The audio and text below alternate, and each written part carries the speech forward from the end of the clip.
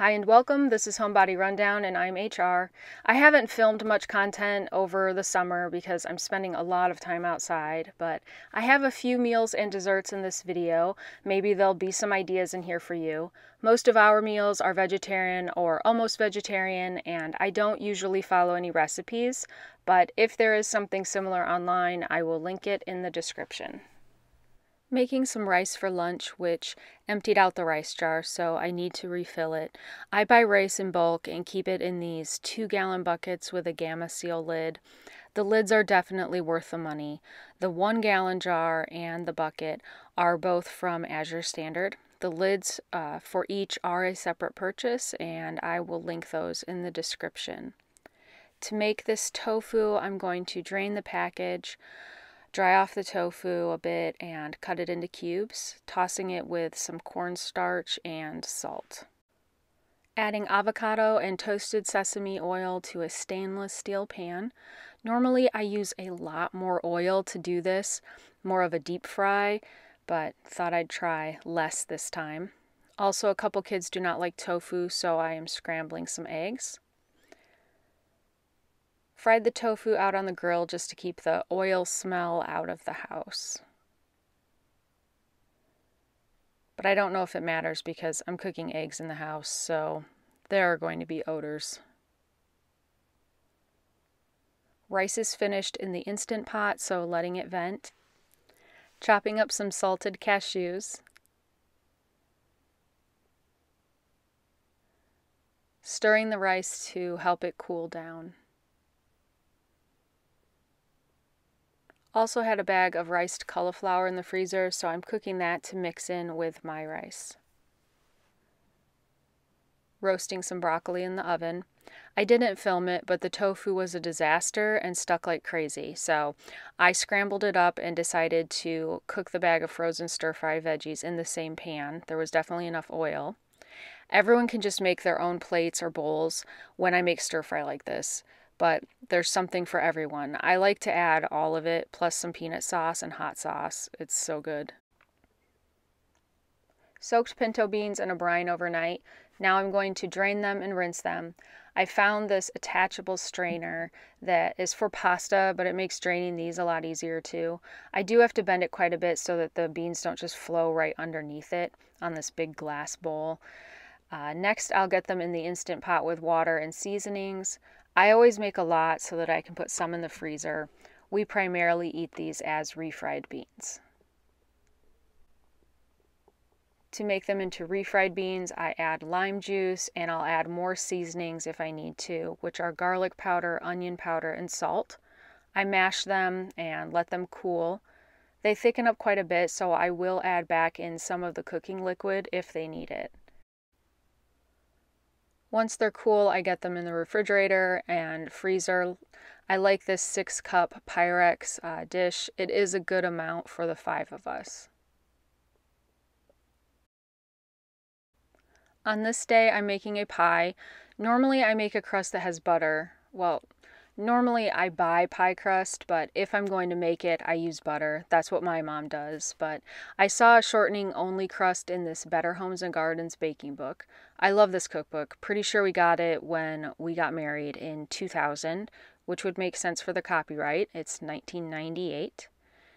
Anyway, the recipe looks really easy, and the pie is just for my family, so we can experiment. I am mixing this up in the food processor with a dough blade. The texture seems fine, and it's sticking together, so I'll roll it out, but into a rectangular shape because I'm using a casserole dish instead of a pie plate. Honestly, it's primarily because I have a lid for the dish, and with the higher sides, the pie won't crumble all over the edges. Of course, it won't look as pretty.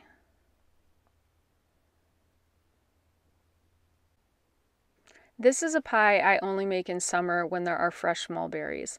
Our neighbors are nice enough to let my oldest child go pick as many mulberries as he wants off of their tree. In the past, when we haven't had many mulberries, I've added blueberries to the filling, and now I do it every time because it's a really good combination. The filling is mulberries, blueberries, sugar, cinnamon, flour, and a little lemon juice, and I don't measure anything. Took some finessing to get the crust up around the sides of this dish, and I think I forgot to say that the recipe was for a double crust, so I will have one to put on top. The filling seems like a good amount. I don't really measure it, but if it was really low, I would add more fruit. Now I'm getting the top crust on, and I will put a couple slits in this before it goes into the oven.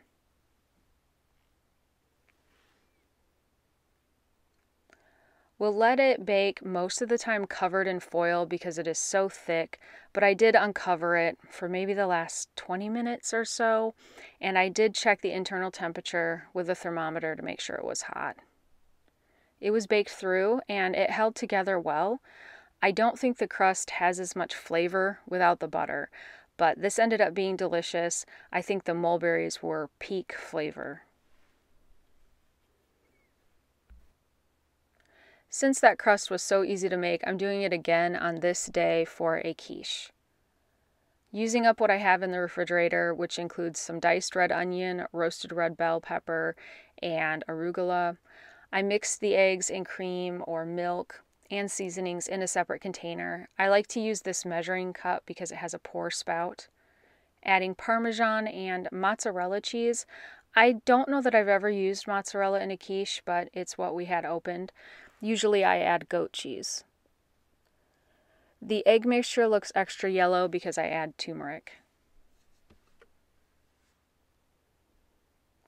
So the mozzarella definitely creates more browning on top, but that's fine. It wasn't burned. It tasted good, but the mozzarella just doesn't have as strong of a flavor as the goat cheese, so I don't think I'll use it again.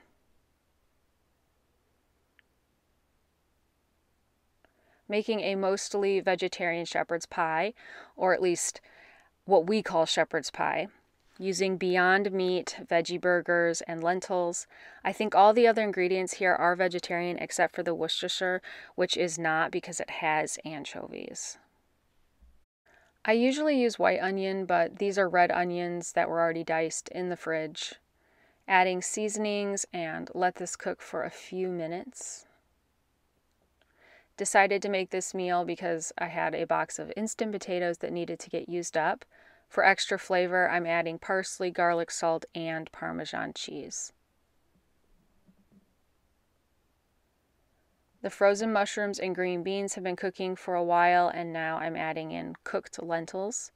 A quick taste to check the seasonings. And adding the mashed potatoes. This ended up being a perfect amount for this size of pan. Also, this pan is cast iron, so it's oven proof, and everything is cooked, so I'm just putting it under the broiler for a couple minutes. The instant potatoes don't brown up as pretty as real mashed potatoes, but it's definitely a lot easier, and it still tasted great.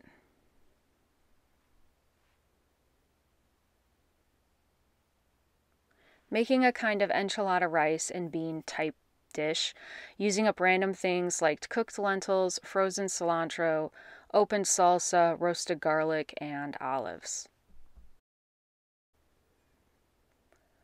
The lentils, pinto beans, and rice are already cooked. The corn and peppers are frozen, so this comes together quickly. Right here, I'm adding the one ingredient I wish I hadn't. This is a green salsa from Trader Joe's. It needed to be used up, but I did not like the flavor in here. The frozen veggies are cooked through, so adding in everything else except the dairy and the olives. The heat is off, and I'm adding Greek yogurt and pepper jack and Monterey Jack cheeses and sliced Kalamata olives. Put this under the broiler for a few minutes to melt the cheese, and also making bean and cheese quesadillas for that one child that will not eat casseroles of any kind. This was good, but like I said, I would not add the Trader Joe's green salsa in the future. Now for a dessert, I am making a chocolate pie, but not following any recipe. I will include a link in the description for a basic chocolate pie. The general recipe is a chocolate pie crust, pudding, and whipped cream. For the crust, I'm using the food processor to break up these chocolate sandwich cream cookies and adding in melted butter. At least when I make these crusts, they are very crumbly. So instead of making this in a pie plate where the crumbs always fall over the edge, I am also making this in a casserole dish. Using the KitchenAid to make whipped cream, the ingredients are heavy cream, powdered sugar, and vanilla. I'm using fourfold vanilla. I do taste the whipped cream to make sure it has enough sweetness since I didn't measure. I wanted to experiment this time and add a little tanginess, like a hint of cheesecake, using sour cream and cream cheese. I'm going to mix these together with some powdered sugar and vanilla and replace part of the milk with this mixture. Now I'm adding in the pudding mix and some milk to the cream cheese mixture. With the Whole Foods brand pudding mix, there's always speckling. It never becomes one smooth shade. This is the whipped cream, and adding some reserved cookie crumbles, but I'm also saving some to sprinkle on top.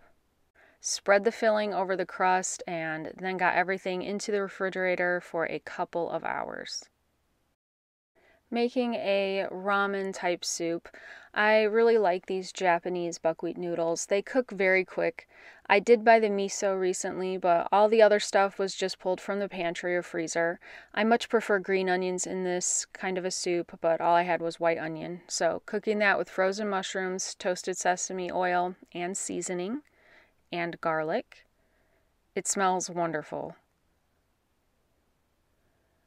More seasonings and some vinegar. Everything is cooked together for a few minutes, and now I'm adding water.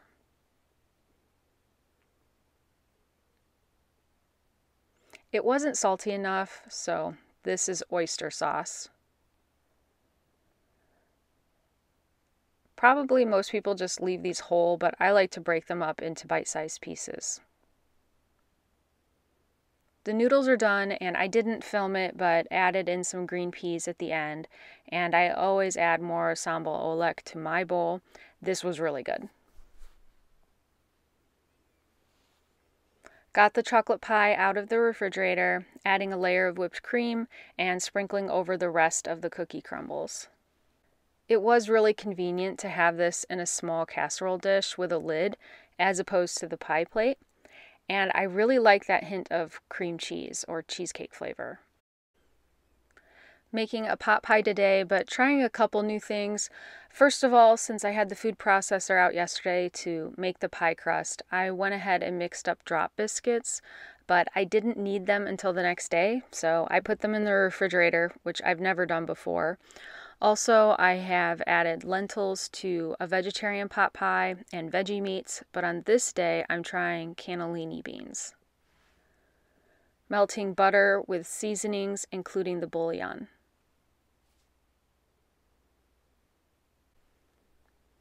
Let the onion saute for a few minutes, then added frozen veggies and the rinsed white beans. Nutritional yeast and a little more fat. Stirring in flour and then milk. I had some whole milk left over that I mixed up from a powder, so using that up, and also 2% milk. Adding more seasonings. This is black pepper, garlic powder, onion powder mix, and let that thicken up. Put the mix into a casserole dish and layered the pieces of biscuit dough over the top. Going to bake this covered for part of the time. I forgot to mention that the biscuits are made with half white flour and half whole wheat flour, so that's why they are darker. But they did bake through, although they didn't seem to rise as much. I was not a fan of adding the white beans. I think just because of their very soft texture, but it didn't affect the flavor at all, and I don't think anyone else even noticed.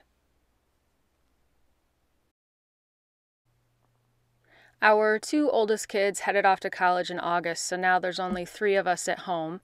I am going to have to really learn how to cook smaller quantities. I also want to figure out meals that I can make at home and freeze to take to our kids at college, so that content should be coming out this fall.